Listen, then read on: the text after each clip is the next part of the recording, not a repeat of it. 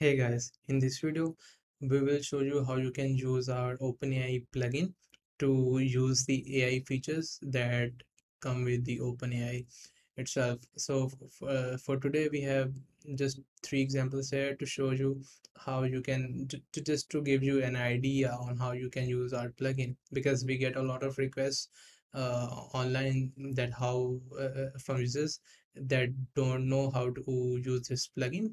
So this video is specifically going for those users.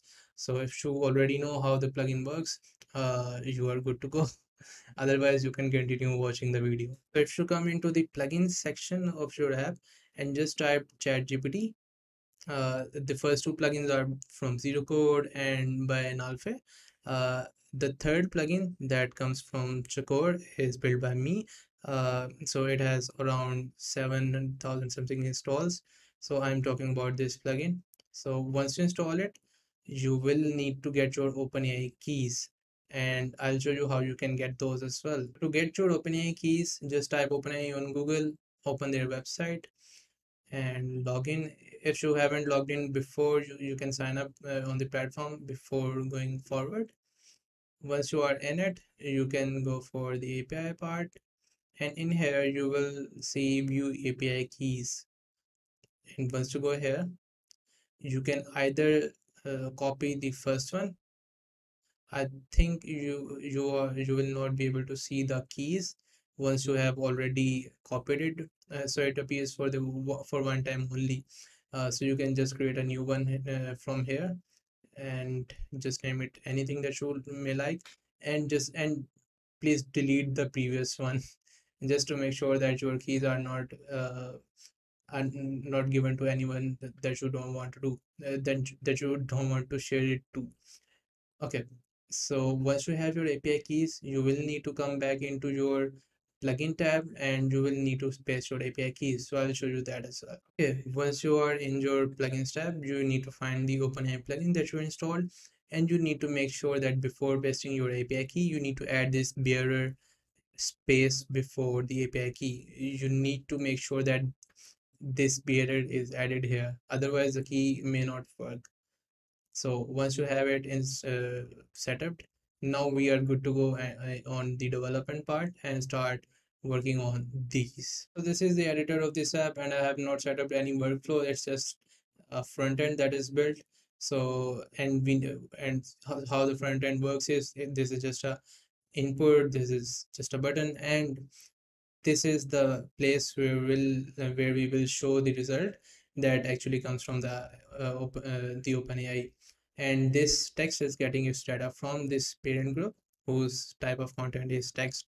So what we will do is any result that will come from OpenAI, we'll just show it to this group here, and then this text will automatically get the result from this group. So once you start the edit workflow, you will write prompt. This will give you this AI, this workflow, sorry.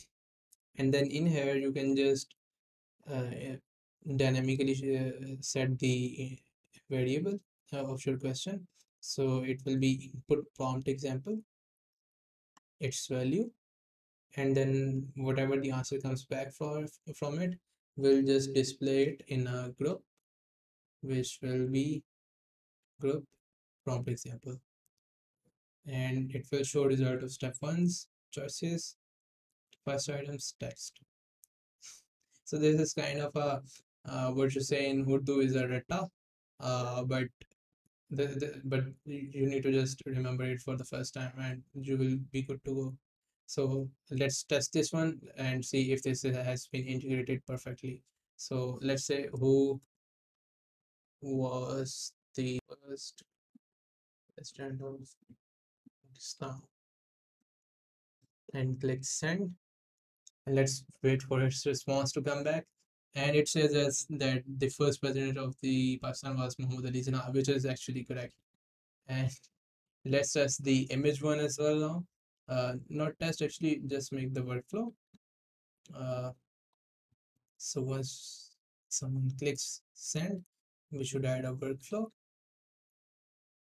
which will be Dolly, create images, and we will get a prompt from hmm, let me input image examples value, and whatever the result comes we need to display it in a group, and group will be input group image example, and we will show it the result of step 1's data's first items URL, and that will show the image. So that will be a little bit slow, uh, but bear with me. Okay, what should we ask it? mm, no code Superman came from Krypton, and click send. Usually this API takes a little bit of time because it needs to generate the image and give you the result and then show it here. So the image, it takes time sometimes to load as well. So here we go. This is the image that AI has generated for us, and I'm not super impressed by the result, but you get the idea. So once you click on this send button, for the models, we need to add a workflow, which will be you will just select this OpenAI action, which does not need any of the parameters, and then just go for display data in a repeating group, which is just repeating group text, and just give it the result of step one's data and its each item's ID. And once you do it, let it save. So we are now ready to get all of the models from OpenAI. Just click send, and there you go. These are all of the models that you can use for different purposes for OpenAI. And and when you are sending the uh, when you are sending the request, you can change the models from here as well. So this is the model that we are using for prompt. You can just change it, and I think I'll give an update where you can also change the model for this API as well, but I don't think that you will need it, but I can totally add it as well. Okay, so we have gone through these first three actions for now, but I have also covered this convert speech to text after translation in another video, which I will attach in the description. Also, this chat completion AI API is integrated into our chat GPT template, which you can see as well. And these last three actions are uh, just those actions which are rarely used, but embeddings is a very important API. So let me know if you want a video on these as well. I can totally make that as well. All right, I think this was a very quick, fun, and casual video. So let me know if you want more of these. All right, have a good day. Bye.